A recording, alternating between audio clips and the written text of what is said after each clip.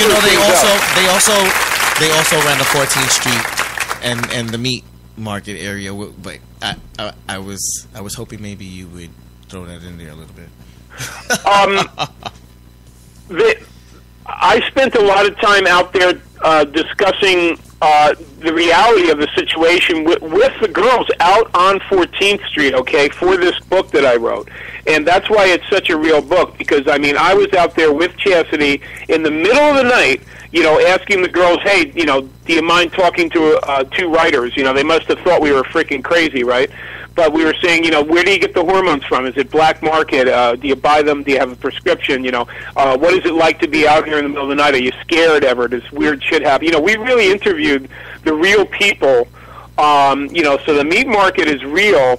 You know, yeah, we were there. We were interviewing them for that book, A Rose So That It May Rain, to make that fictionalized. But really, really nonfiction fiction. It's the best way you could describe that book is nonfiction fiction. Now, I don't want to get too far off the heated path here because we're right in the middle of it. I want to go to another murder. This is covered by www.queenty.com, and I'll spell it. It's www.queenty.com. We're going to talk about Duwana Johnson. Duwana Johnson lived to be 40, transgender from Memphis, Tennessee. And in Memphis, there were two officers on the Memphis Police Department who were severely disciplined for beating Duwana Johnson one time. I'll mention those guys. Shout out to the officers who beat the shit out of poor Duwana. Officer Bridges McRae and Officer James Swain. They were charged with violence against Duwana. Duwana decided she was going to sue the department for this and other smaller forms of harassment, and she never got to get into the courthouse, and I'll tell you why. She was found execution-style murder, shot to the back of the head, and she obviously died from that in 2008 in November, and that's not too long ago. An execution-style, okay? Why was that? Was it maybe a cop who knew how to shoot? I don't know. That's just an idea. Shit.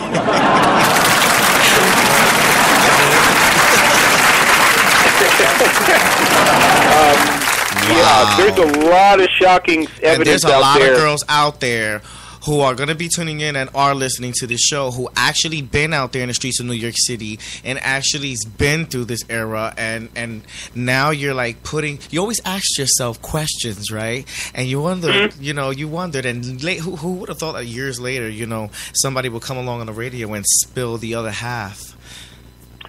It happens that way. It's really freaky. I listen to a lot of interviews on YouTube and a lot of streaming interviews on the internet. And because of that technology, we're getting a lot of information out there about a lot of things, and it's just blown up. And a lot of stuff's coming out of the woodworks. You know. Now I want to go on, keep on that path. The Taja De Jesus, okay, is another trans person who apparently an estranged boyfriend killed her. However, here's what's strange about this story. The estranged boyfriend didn't get a chance to get arrested or anything. He was found dead, hanging on a fence just after Taja was found dead. Spooked. So spooky right there. That's spooky. Spooky, but still spooked. Still spooked. I love it. Yes. Still spooked. Now we have this girl was beautiful, man. She was stunning. She was like this cute little beautiful Filipino trans. Her name was Jennifer Laude, and in my research, we're talking about outside of the United States now. I've seen a lot of posts on Facebook about this one. Did you? Yeah. Now this one is strange. I posted it a couple times in the radio station chat on Facebook. This one is really strange because she was in a prenuptial agreement and engagement to be married to a U.S. Marine, okay? Right. A U.S. Marine had fallen in love with her, and they committed to a marriage. But instead of following through, apparently U.S. Marine Joseph murders his bride-to-be, the poor Jennifer Laude, and he murdered her at Calzone Lodge in Olasapa City, Philippines. Now, I just want to point out some strange things that have come out of the Marines. One of the most famous school shooters was a Marine. Other famous murderers that Marines include Lee Harvey Oswald, was an ex-Marine who apparently acted in conspiracy to kill the President Kennedy back in '63. So we've had some strange stuff come out of the Marines. Right. There's going to be www.advocate.com does talk about the murders this year. This year is close to me. A personal acquaintance of mine. I only met Christina Gomez Infinity a few times. She was a member of the House of Infinity. She was involved with the culture down in Miami. Christina was murdered by an estranged boyfriend this year, just recently. She is one of what we now see of 7 murders of trans people in the year 2015. This is an alert call. We're on a red alert here, and why are we?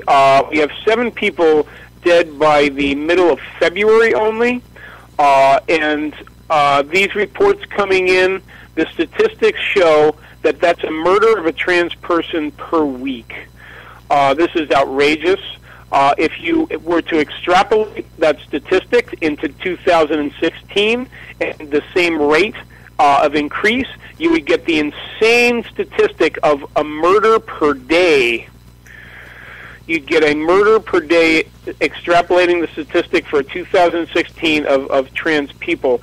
That would be just an unbearable depopulation of the transgender society. Wow. I'll name some of the ones that have died this year. We'll give a shout-out to them who passed, who are very vivacious and young people. Bri Golek was only 22.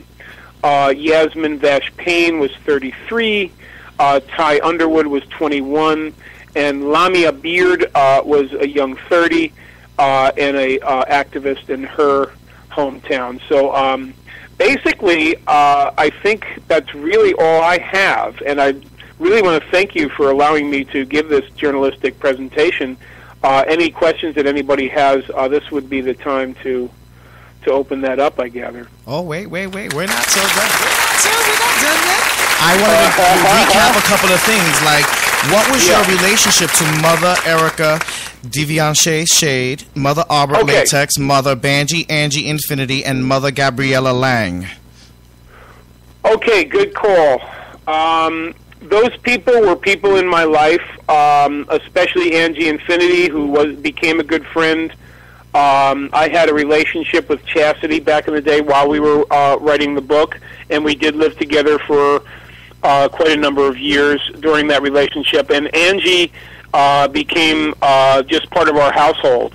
Angie would dress her babies, with us. Angie would. I'm trying to do this without crying, because this is my family that we're talking about. Yes, and mine too.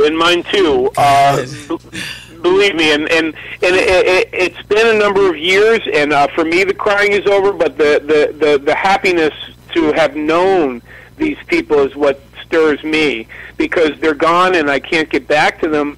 And they were an integral part of influencing my way of seeing the world, and just the happiness that comes with community, because we came together. Mother Arbor, this was a major factor in my life. Arbor, I looked up to. I'd say as a hero to this day. A real hero, someone who was real and could laugh and could throw a little bit of serious shade and everything else, but at the same time knew how to orient the community, the children, towards a more successful lifestyle, towards a more fulfilling lifestyle. There's also Erica Shade. I have to mention Erica Shade when you bring Erica up. Erica was probably... Erica Kane, darling. Yes, Erica Kane was so well known. But that's on another episode, honey. We'll get into that. Yeah, that is it. Oh, my God. That's a whole other episode. I mean, I was at her funeral. You know, I was at her deathbed in when she died in the hospital. I was there. You understand? That's how I knew her. And I was at her funeral, and something very interesting came up at her funeral. Someone was talking to Chastity about the fact that we wrote a book, and that person actually made a strange prophecy at Erica Kane's funeral and said that me and Danny would eventually write a second book. And we had no clue why that stranger who happened to be there said that, but it turns out he's right. After all these years, we are actually trying to collaborate on a second book after all these years, even though that work would be in absentia. Danny's now living on the western part of the country, and yes, not the longer Southwest, yes, in Florida. Shout out to that. So that's an interesting thing. And Gabriel Lang was somebody who was just a startling person, both visually. I mean, just a great, amazing-looking person, an amazing person in their personality. Somebody who was really smart, someone who was really cultured, and someone who was really together. And just an important people that came across my path in a deep way. In a deep way. Amazing. Now, A Rose So That It May Rain, available now on Amazon.com. Why were some of the real names of the characters in the novel changed to fictitious names? Let me give you a little background on how that came up. When we did decide to write a book, we weren't sure whether it would be nonfiction or fiction.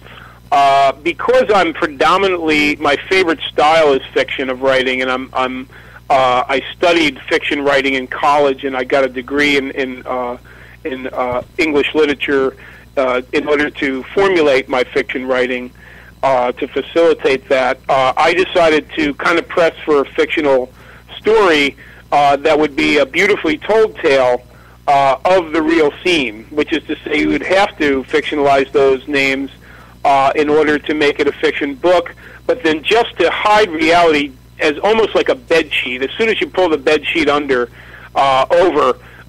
I should say, in that book, you really have the real scene going on. And I think that's probably the reason it ended up fiction, is because I'm predominantly a fiction writer, and it was really Chastity, who's an amazing has an amazing memory for things and an amazing ability to recreate scenes and stories from the past. So this person's talent really lies in storytelling, and my talent really lies in actually getting the stuff on paper. The combination worked in order to create the book is over 300 pages long, and really is an epic story. It's an epic love story. It's a story of the struggle, the streets and everything else. So. Wow. Amazing. And for those listeners that don't know who Sheila Mabry is, tell us about her and what her relation to the gay men's health crisis in New York, and tell us about her relations to that. Okay. I just want to, now that you bring that up, the gay men's health crisis was founded by Geffen, the Geffen Records label. That millionaire, I believe his name is George Geffen. I'd have to double check that. Anyway, he was the main funder of that. He saw the need for the health crisis with the AIDS issue.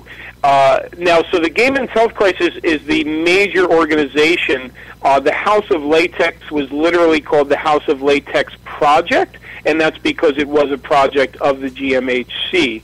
So that project had to answer back to the upper management, you see, right, of the Gay Men's Health Crisis. Sheila Mabry was, I don't know whether she's still involved there, she was in the upper management of the Gay Men's Health Crisis and not in charge of the House of Latex Project, although I believe she was what's called a communications liaison to the House of Latex Project. She might have been an overseer. But it's really being run by the Gay Men's Health Crisis. Men's Health Crisis, right.